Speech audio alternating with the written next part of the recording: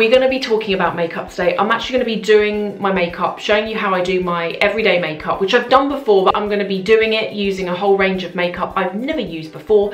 Everything is from Armani. Here's the thing.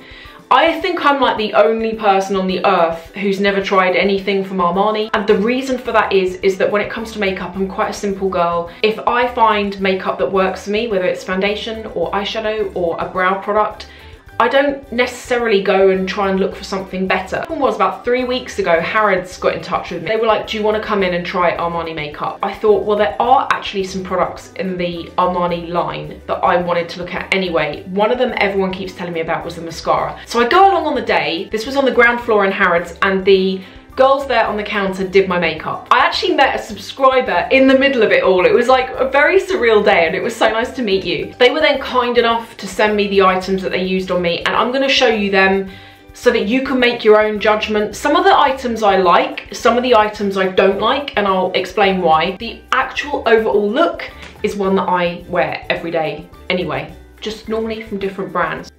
Before applying foundation, what I have on my face is items from the skincare and the primer range that they sent me. And actually, out of everything they sent me, this is my favourite. The skincare range, everything in white packaging is for daytime, and then they have a range in black packaging for evening. These things, you can use as many or as few of these items together as you want, depending on your skin. So I've used their SPF 50 primer, also their Glow On Moisturising Balm, and their product for around the eyes and to hydrate lips. The next thing I'm going to do, which I'm really excited about, is put on this foundation. The first thing I'm noticing is it's not as, I wouldn't even class NARS Sheer Glow to be full coverage anyway, but it's not as heavy as the NARS one. It's got a really nice smell to it. NARS just doesn't really smell of anything. This has got like a slight perfume to it. Feels hydrating. But as I mentioned, I've got combination skin, dry and oily, and it just feels, it doesn't feel like it doesn't feel overly greasy, it doesn't feel overly dry, it just feels nice. I'm gonna use this, which is called Sun Fabric Sheer Bronzer. They've sent me colours 400, and oh, it's so pretty. Look at that, it looks so nice. This doesn't look quite dark enough for what I normally do. I normally use Hoola by Benefit. So this is Hoola here, and what's really nice about Hoola, it's got like a real cool tone to it. Can you see the difference? The brush though, the brush looks like it's going to be really good for this. So I don't do like anything sort of crazy in terms of the contour. Oh, it's nice, it's got a mirror in it. Okay, pat the bronzer under my cheekbone, but I sort of come into like the edge of my eye with it. Do you know what I mean? Like in line with that. I don't like go way in. And then I go just under here. If you've got like a large forehead like me, what you do is you go around the edge and you kind of create like the illusion of a smaller forehead. Yeah, the colour, I like the consistency of this bronzer, but the colour is too warm for me. They've sent me this, which is one of those eyeshadows that is liquid and you blend it, and I'm not sure how I feel about this, but I'm going to try it. It is in the colour, the colour's actually really nice, the colour is something I would wear, and it's in number 10, and let's try. I'm going to start with like a small amount.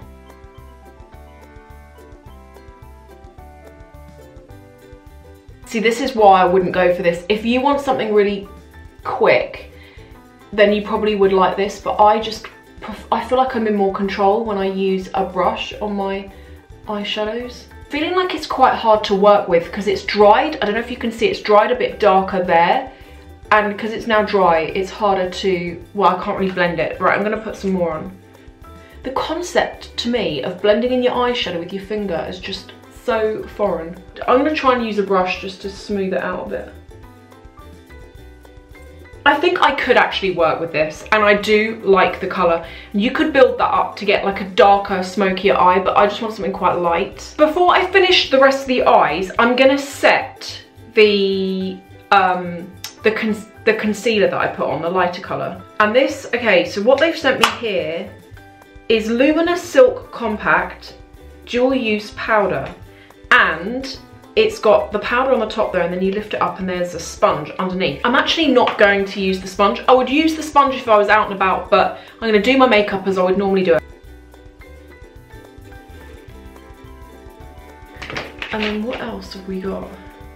Eyeliner and waterproof eye pencil.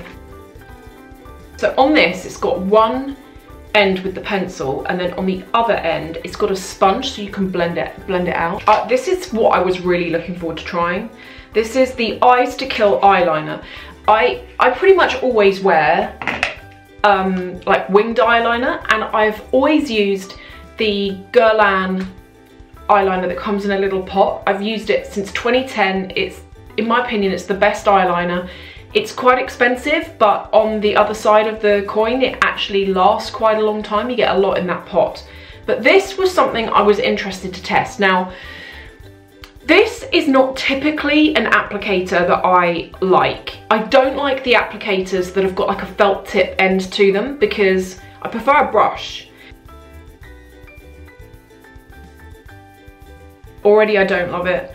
It's doing that thing where as you drag it, it doesn't leave any of the ink sort of thing, and it skips and adds little bumpy bits to your eye. I'm not loving it.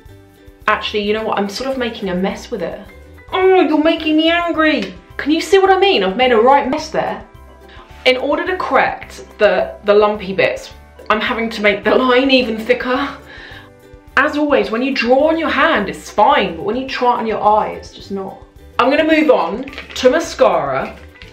Loads of you recommended this to me. This is the Instant High Volume and Definition Mascara, which when I tried in the shop, I was like, wow. Okay, this is better than Yves Saint Laurent, you know, the one that, what is it, Full Slash Effect or whatever. Oh, it's good. This is good.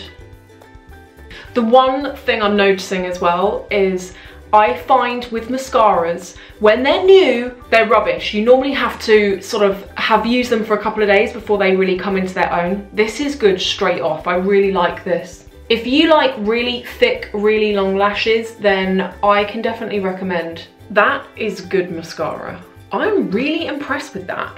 I'm just gonna finish with powder on the rest of my face. Then I'm gonna try the blush. It's so weird trying new makeup because you get into like a routine with what you like and what works for you, and there are some things here I'm trying and I'm like, yes, I like it, and then there are other things like that eyeliner that I'm like, no, I'm not. What colour's this? 306 Attitude. The one thing I haven't tried is this, which is a lip pencil.